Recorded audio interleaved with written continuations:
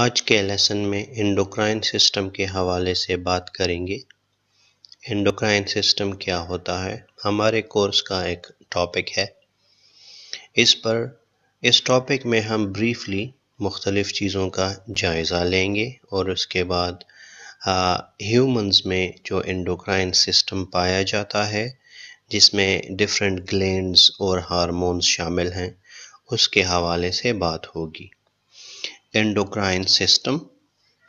It is a system made up of a number of glands called endocrine system.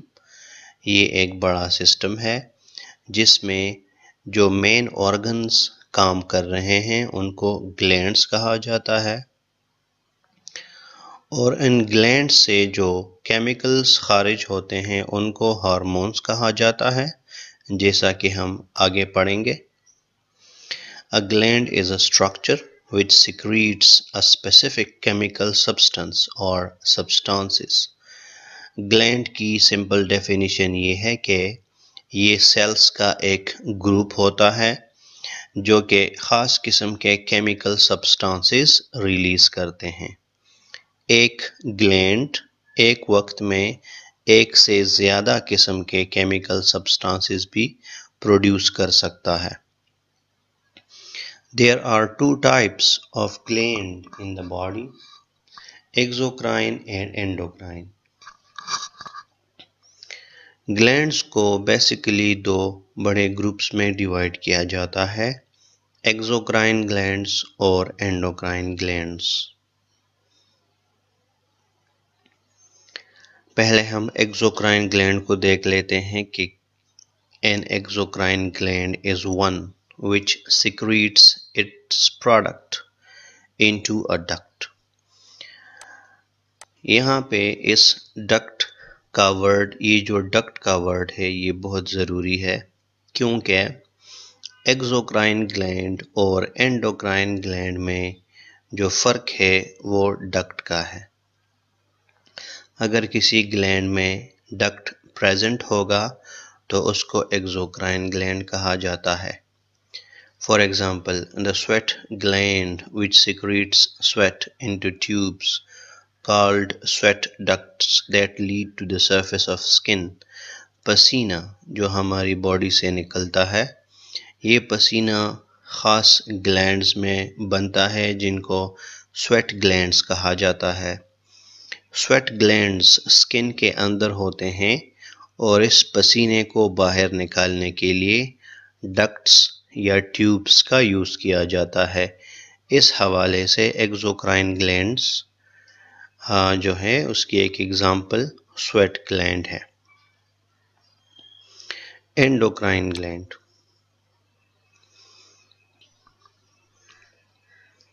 An endocrine gland has the following characters. Endocrine glands में ये characters पाए जाते हैं। चूँकि ये topic endocrine system के हवाले से है, इसलिए हम एंडोक्राइन ग्लैंड को ज़्यादा डिटेल से कवर करेंगे। An endocrine gland has the following characters. It secretes chemicals called hormones.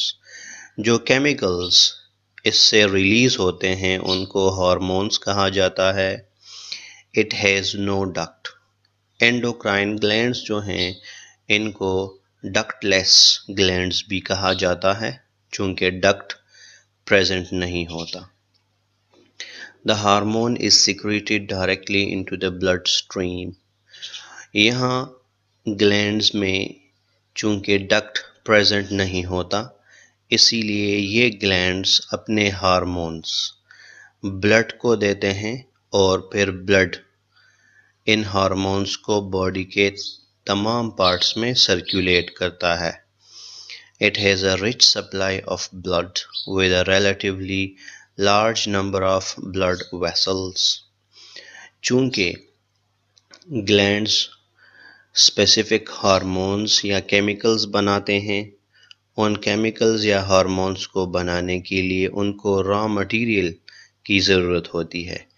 इस वजह से एंडोक्राइन ग्लैंड्स को ब्लड की ज़बरदस्त सप्लाई जारी रहती है। Some glands have both endocrine and exocrine functions, such as pancreas, which secrete the hormones insulin and glucagon. कुछ ग्लैंड्स दोनों किस्म के फंक्शंस करते हैं। इन ग्लैंड्स का कुछ हिस्सा एक्सोक्राइन होता है और कुछ एंडोक्राइन। इसकी एक एग्जाम्पल पेनक्रियास है। पेनक्रियास के हवाले से हम आगे डिटेल से बात करेंगे। यहाँ पे दो अहम हार्मोन्स, जिनमें से एक इंसुलिन है और दूसरा ग्लूकागॉन, इन दोनों को पेनक्रियास ही बनाता है। लेकिन हम आगे पढ़ेंगे कि जो पेनक्रियास है इसमें मुख्तलिफ़ किस्म के सेल्स पाए जाते हैं, और चूँकि ये सेल्स एक दूसरे से डिफरेंट होते हैं, इस वजह से इनकी सिक्रीशंस भी डिफरेंट होती हैं। तो जो इंसुलिन है उसका काम है ब्लड में ग्लूकोज के लेवल को कम करना, जबकि ग्लूकागॉन का काम उसके अपोजिट है। और इंसुलिन और ग्लूकागॉन एक दूसरे के एंटागोनिस्टिक काम करते हैं, एक दूसरे के अपोजिट काम करते हैं। ग्लूकागॉन शुगर लेवल को इंक्रीज करता है, जबकि इंसुलिन शुगर लेवल को डिक्रीज करता है। हार्मोन क्या होता है? A hormone is a chemical messenger. Messenger means कि ये एक मैसेज को एक जगह से दूसरी जगह लेकर जाता है, लेकिन वो मैसेज केमिकल्स की शक्ल में होता है। Hormone has the following properties. It travels in the blood. It has its effect at a site different from the site where it is made, called the target. जहाँ से हार्मोन रिलीज होता है, तो हार्मोन ब्लड के ज़रिए तमाम body में circulate करता है, लेकिन वो एरिया जो इसका टारगेट होता है वहाँ पर हार्मोन को रिसीव करने के अपने रिसेप्टर्स होते हैं। तो चाहे हार्मोन तमाम बॉडी में सर्कुलेट कर रहा हो, लेकिन बॉडी में जहाँ पर इसके रिसेप्टर्स होंगे सिर्फ वहाँ पे हार्मोन अपना एक्शन शो करेगा। It fits precisely into receptor molecules in the target like a key in a lock. जिस तरह एक लॉक की एक ख़ास की होती है, इसी तरह हार्मोन्स को रिसीव करने के लिए ख़ास रिसेप्टर्स होते हैं, और इस वजह से डिफरेंट हार्मोन्स को रिसीव करने के लिए बॉडी में डिफरेंट रिसेप्टर्स पाए जाते हैं। It is a small soluble organic molecule.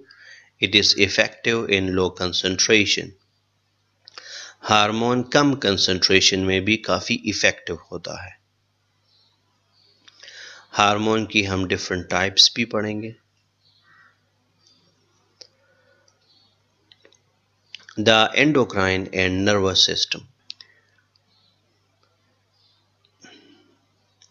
इस टॉपिक में हम एंडोक्राइन सिस्टम और नर्वस सिस्टम के बीच जो लिंक पाया जाता है उसको डिस्कस करेंगे।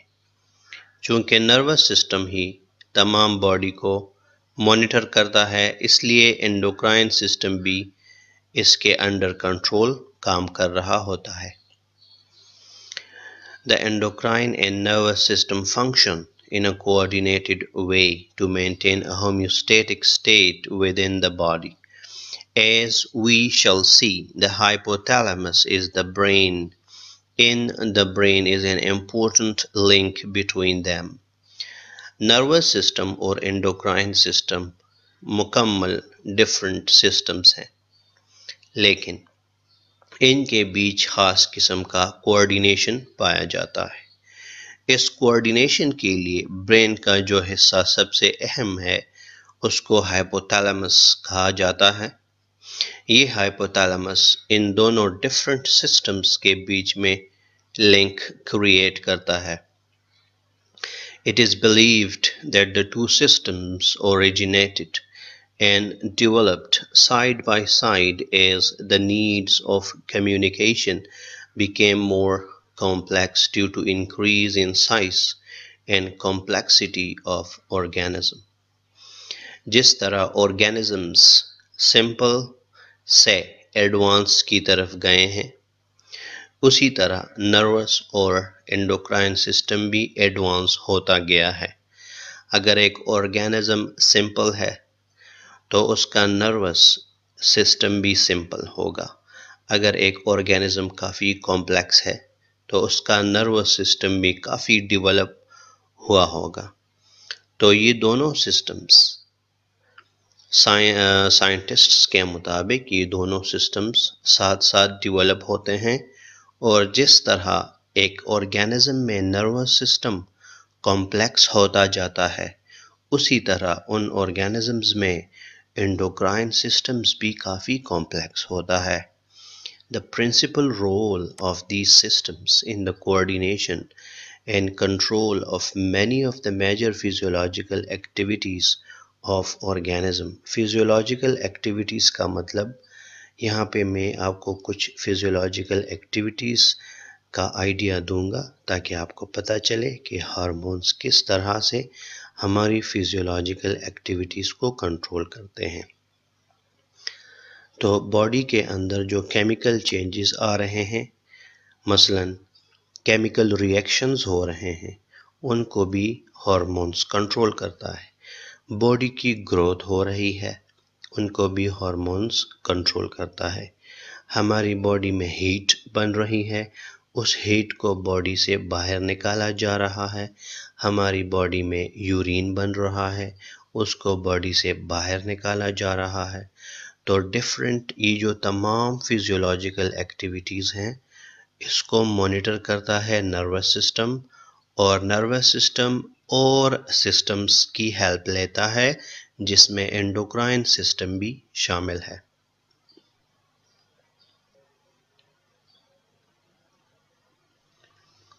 Mechanism of hormone action. यहाँ पे हम पढ़ेंगे कि हार्मोन किस तरह से अपने ख़ास एक्शन को बॉडी में प्रोड्यूस करता है। The hormones belong to one of the 4 chemical groups.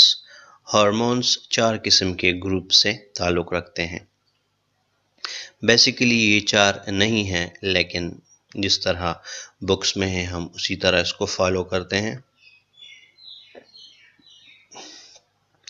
Peptides and proteins, derivatives of amines such as tyrosine। कुछ हार्मोन्स प्रोटीन्स होते हैं, कुछ हार्मोन्स सिर्फ अमीनो एसिड्स होते हैं, कुछ हार्मोन्स स्टीरॉयड्स होते हैं, कुछ हार्मोन्स फैटी एसिड्स होते हैं।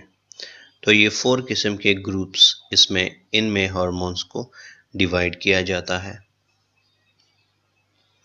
Release of hormone. एक हार्मोन किस तरह से रिलीज होता है ग्लैंड से। The mechanism controlling the release of hormone bye glands are as follows. The principal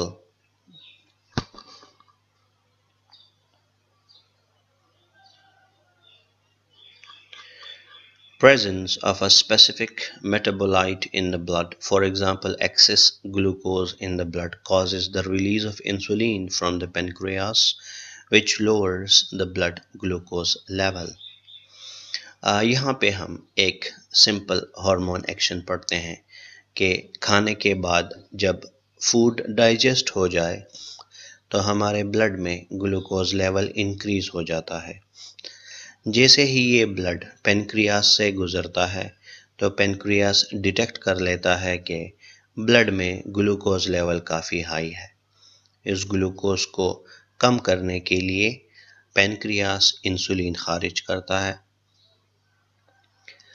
Presence of another hormone in the blood, for example many of hormones released from the anterior pituitary glands are stimulating hormones which cause the release of other hormones। हमारे brain के नीचे एक छोटा सा gland पाया जाता है जिसको पिट्यूटरी ग्लैंड कहा जाता है। ये पिट्यूटरी ग्लैंड वैसे तो साइज में बहुत छोटा है, मटर के दाने जितना है, लेकिन इसको मास्टर ग्लैंड कहा जाता है क्योंकि पिट्यूटरी ग्लैंड बॉडी के तमाम ग्लैंड्स को कंट्रोल करता है। तो अगर कोई हार्मोन रिलीज हो रहा है, इसका मतलब ये है कि पिट्यूटरी ग्लैंड कुछ खास किस्म के सिग्नल्स भेज रहा है उस ग्लैंड के पास कि ये हार्मोन रिलीज किया जाए। Stimulation by neurons from the autonomic nervous system, for example adrenaline and noradrenaline, are released from the cells of adrenal medulla by the arrival of nerve impulses in situation of anxiety, stress and danger.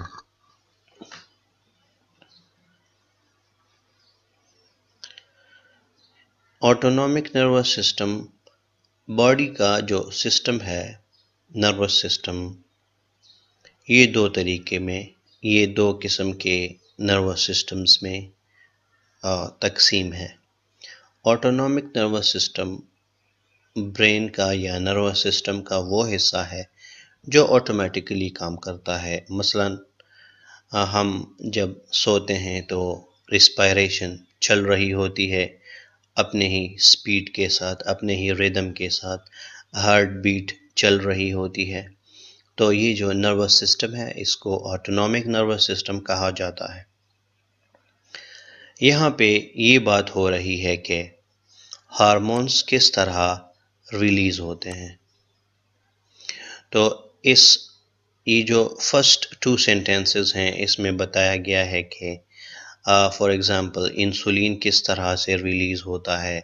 Pancreas से जब blood pass होता है तो high glucose को detect किया जाता है और उसके नतीजे में इंसुलिन खारिज होता है। दूसरे पैराग्राफ में बताया गया है कि एक छोटा सा ग्लैंड है जिसको मास्टर ग्लैंड कहा जाता है या पिट्यूटरी ग्लैंड कहा जाता है, वो रिस्पॉन्सिबल है हार्मोन्स की रेगुलेशन के लिए।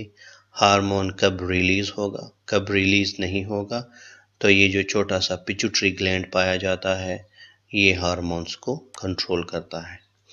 तीसरे पैरा में ये बताया गया है कि नर्वस सिस्टम अगरचे इन सारी चीज़ों को कंट्रोल करता है, लेकिन नर्वस सिस्टम का जो ऑटोमेटिक हिस्सा है तो वो एक्चुअली हार्मोन्स के रिलीज को कंट्रोल करता है।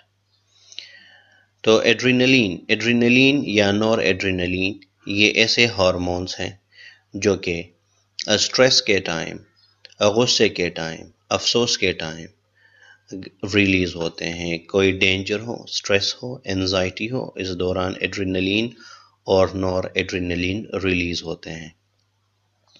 तो ये इनका बॉडी में क्या असर होता है। एड्रीनलिन और नॉन एड्रीनलिन जो है ये हार्ट बीट को तेज़ करते हैं, ब्लड प्रेशर को इंक्रीज करते हैं, डाइजेशन को स्लो करते हैं, हाथों और पैरों में जो मसल्स हैं उसको ब्लड सप्लाई ज़्यादा करते हैं। ये एड्रीनलिन और नॉर एड्रीनलिन एड्रीनल ग्लैंड से निकलते हैं, एड्रीनल ग्लैंड, और ये ग्लैंड गुर्दों के ऊपर पाया जाता है। Effects on target sales. Hormones जब किसी सेल के करीब पहुंचता है तो किस तरह से सेल को पता चलता है कि ये हार्मोन मेरे लिए आया है और मुझे इसको रिस्पॉन्स देना है। Hormones are very specific and only exert their effects on target cells which possesses the particular protein receptors that recognize the hormone. Hormones बहुत ज़्यादा स्पेसिफिक होते हैं और सिर्फ ख़ास किस्म के सेल्स में अपना इफ़ेक्ट शो करते हैं। उन सेल्स को टारगेट सेल्स कहा जाता है। Non target sales lack the receptors. तो जिस तरह से पहले हमने बताया कि टारगेट सेल्स के ऊपर ख़ास किस्म के रिसेप्टर्स होते हैं जो उस हार्मोन को अपने साथ बाइंड कर लेते हैं और इस तरह से हार्मोन के एक्शन को डिटेक्ट करते हैं। नॉन टारगेट सेल्स, जिन सेल्स का उन हार्मोन्स के साथ कोई लेना देना नहीं होता, उन पर वो रिसेप्टर्स एब्सेंट होते हैं and therefore do not respond to circulating hormones. Once attached to a receptor, the hormone may exert its effect in a number of ways. अगर हार्मोन किसी सेल के साथ अटैच हो जाए, किस तरह से वो इफेक्ट कॉज करेगा? 3 किस्म के वेज हैं। Number 1, the cell membrane. Hormone cell membrane में कुछ चेंजेस पैदा करेगा, या enzymes located in the cell membrane, या jeans.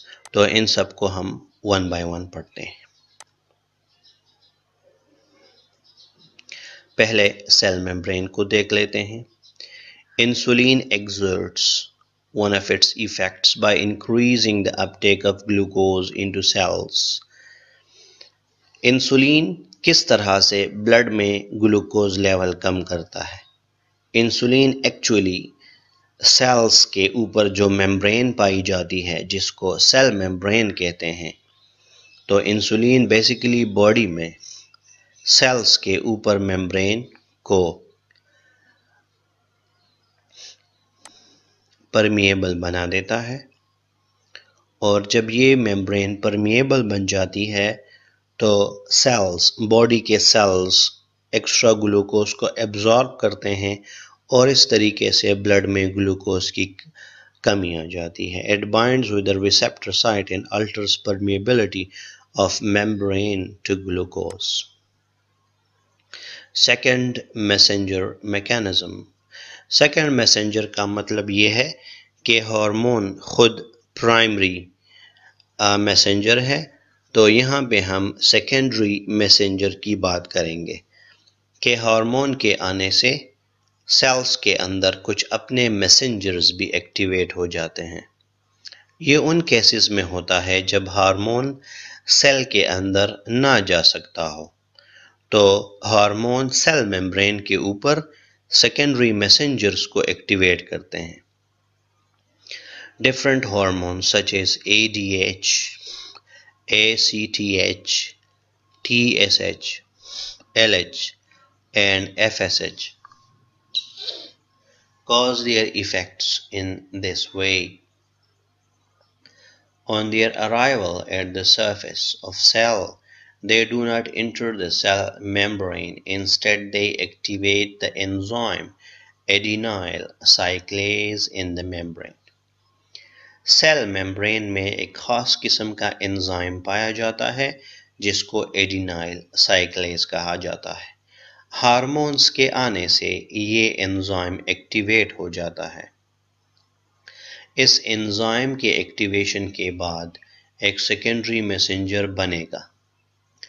This enzyme converts ATP to AMP and thus AMP becomes secondary messenger. तो सेल्स के अंदर जो एनर्जी होती है वो ATP की शक्ल में पाई जाती है। ये एंजाइम एक्टिवेशन के बाद ATP को AMP में कन्वर्ट करता है और AMP सेकेंडरी मैसेंजर बन जाता है। जैसे ही AMP बनना शुरू हो जाता है, सेल को सिग्नल मिलता है और सेल उस तरह से बिहेव करता है जैसे कि हार्मोन सेल के अंदर आ गया हो। तो इस तरह से एक दूसरा या सेकेंडरी मैसेंजर क्रिएट किया जाता है ताकि सेल को उस तरीके से मोल्ड किया जाए जिस तरह हार्मोन उसकी एक्टिविटी को चेंज करता है। अच्छा, जीन्स। तो तीसरा तरीका है हार्मोन्स का जीन्स को अल्टर करके। ऐसे हार्मोन्स जो स्टेरॉयड हार्मोन्स होते हैं, ये आसानी से सेल्स के अंदर जा सकते हैं। Steroid hormones pass through the cell surface membrane and bind to a receptor protein in the cytoplasm. ये सेल के अंदर आने के बाद ख़ास किस्म के प्रोटीन्स के साथ मिल जाते हैं और ये जो कम्प्लेक्स मास बन जाता है, the complex formed passes to the cell nucleus where the hormones exert a direct effect on the DNA by switching on genes and stimulating transcription. जब ये हार्मोन प्रोटीन्स के साथ मिलते हैं तो एक कंजुगेटेड मॉलिक्यूल बनता है।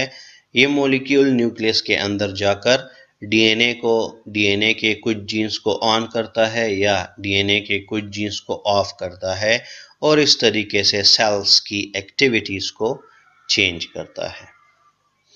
समरी को देख लेते हैं यहाँ पे। It is a system containing ductless glands that regulate body processes by secreting chemical substances called hormones. Endocrine system एक खास सिस्टम है जिसमें ductless glands होते हैं और इनसे chemicals या hormones निकलते हैं। A gland is a group of cells which usually store or secrete a substance when needed. Gland के अंदर हार्मोन या तो पैदा होता है या ग्लैंड हार्मोन को सिर्फ स्टोर रखता है। The endocrine system in association with the nervous system and the immune system regulates bodies internal activities and the body's interaction with the external environment to preserve the internal environment. तो ये जो यहाँ पे लिखा है to preserve the internal environment, इसका मतलब homeostasis. Endocrine system nervous system के साथ और दूसरे अदर सिस्टम्स जैसे कि इम्यून सिस्टम के साथ मिलकर हमारी बॉडी के इंटरनल एनवायरनमेंट को इस काबिल बनाते हैं कि एक्सटर्नल एनवायरनमेंट में आसानी से लाइफ को गुजारा जा सके और सक्सेसफुली एक्सटर्नल एनवायरनमेंट में जो चेंजेस आ रही हैं उनको ओवरकम किया जा सके। Each endocrine gland has a rich supply of blood vessels. Types of hormones हम पहले भी पढ़ चुके हैं, यहाँ पे कुछ थोड़ी सी डिटेल इसके ऊपर। Most hormones are one of two types: protein hormones including peptides and amino acids, और steroid hormones। तो बेसिकली दो किस्म के हार्मोन्स होते हैं, या तो प्रोटीन्स और या steroids. The majority of hormones are protein hormones. They are highly soluble in water and can be transported readily through the blood. ये जो प्रोटीनिक हार्मोन्स हैं इजीली वाटर में सॉल्व होते हैं और ब्लड में इजीली कैरी होते हैं, ट्रांसपोर्ट होते हैं। When initially synthesized within the cell, hormones are inactive molecule called prohormones. Hormones हमेशा एक्टिव नहीं रहते, बल्कि जब उनकी ज़रूरत आती है तब उनको एक्टिवेट किया जाता है। इनएक्टिवेटेड हालत में उनको प्रोहार्मोन्स कहा जाता है। There are fewer steroid hormones than protein hormones. Steroid hormones की तादाद प्रोटीन हार्मोन से काफ़ी कम है और तकरीबन इन तमाम स्टेरॉयड हार्मोन्स को बनाने के लिए कोलेस्ट्रॉल की ज़रूरत पड़ती है। These hormones and a few of the protein hormones circulate in the blood. Both is hormone that is free and is hormone that is bound to specific proteins. It is the free unbound hormone that has access to tissues to external and to exert hormone activity.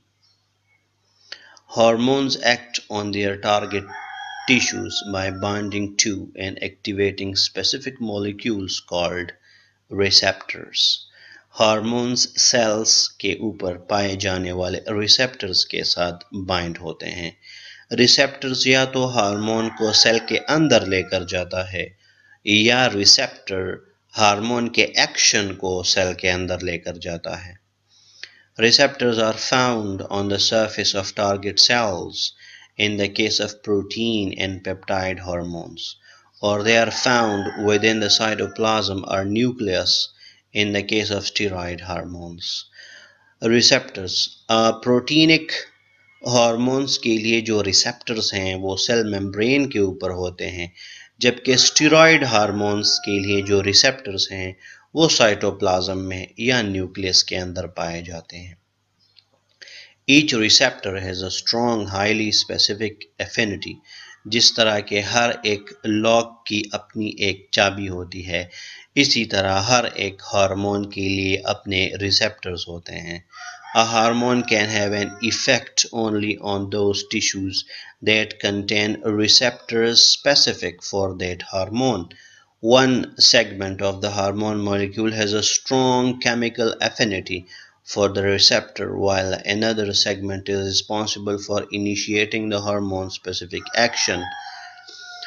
इस आखिरी जुमले का मतलब बहुत ज़्यादा important है कि hormones जो हैं एक्चुअली हार्मोन के स्ट्रक्चर में दो बड़े बेसिक यूनिट्स होते हैं।